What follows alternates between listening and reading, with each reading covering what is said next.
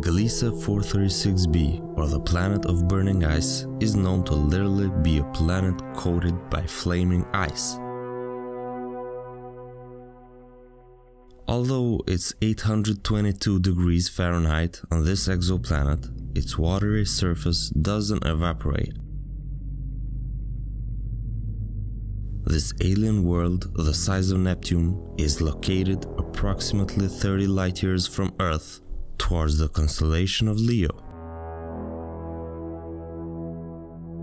It orbits a red dwarf known as Gliese 436.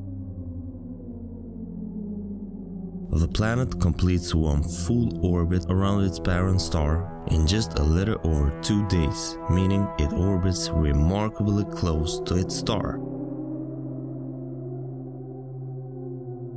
Astronomers conclude that there is a certain form of ice on Gliese 436b that is kept solid due to the immense gravitational force originating from the planet's core, which intensifies with increases in depth, thereby preventing the water from evaporating as it does on Earth. The water on the planet of burning ice is subjected to conditions that make it much denser than the familiar ice seen on Earth.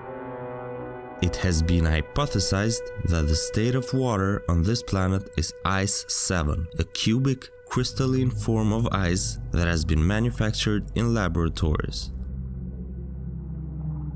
In the next video, we're going to talk about a giant reservoir of water floating in space.